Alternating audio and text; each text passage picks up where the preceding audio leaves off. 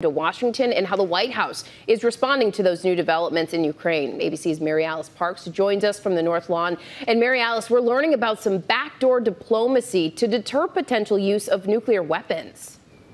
Yeah, Janae, good morning. The White House is, of course, watching all of these escalations and threats from Russia very closely. And yes, a U.S. official confirmed to ABC News that privately the White House has been sending messages to Moscow warning of the consequences of any use of nuclear weapons.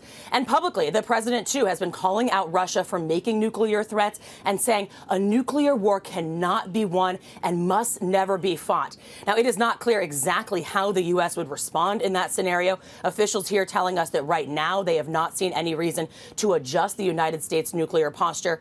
And yesterday, I pushed the White House about those votes taking place in far eastern Ukraine. I asked what happens if after Russia does declare these regions now part of Russia. Could that put the U.S. in danger, given the U.S. has given billions of dollars in military support to Ukraine? Could Russia claim that American weapons are being fired into what they are now considering Russian territory in that scenario?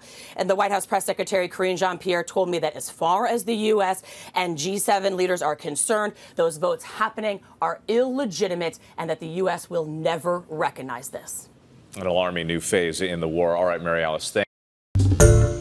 Hi, everyone. George Stephanopoulos here. Thanks for checking out the ABC News YouTube channel. If you'd like to get more videos, show highlights, and watch live event coverage, click on the right over here to subscribe to our channel. And don't forget to download the ABC News app for breaking news alerts. Thanks for watching.